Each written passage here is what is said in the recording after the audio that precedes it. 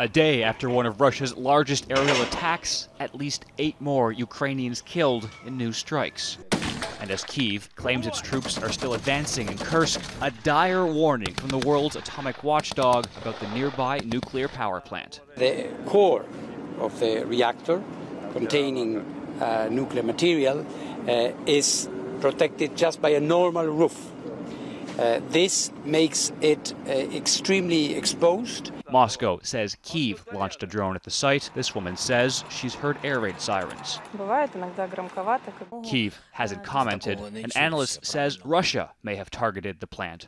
We had these cases in the Russian history, not once, when their security services been doing some provocation, pretending they are terrorists, just to get attention and the consolidation of support inside of the country.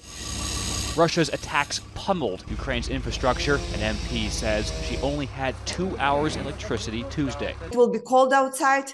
I honestly don't know how we are going to handle it. It will be really tough. The attacks, not enough.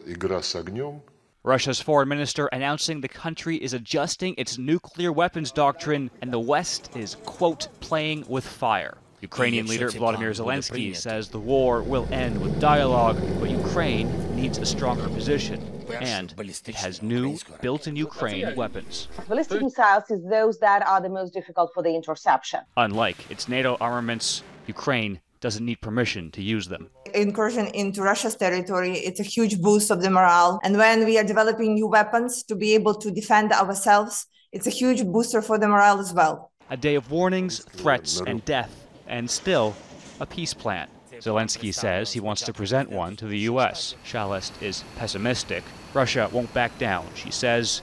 And now, Ukraine is preparing for an even bloodier, more violent war. Nathaniel Dove, Global News.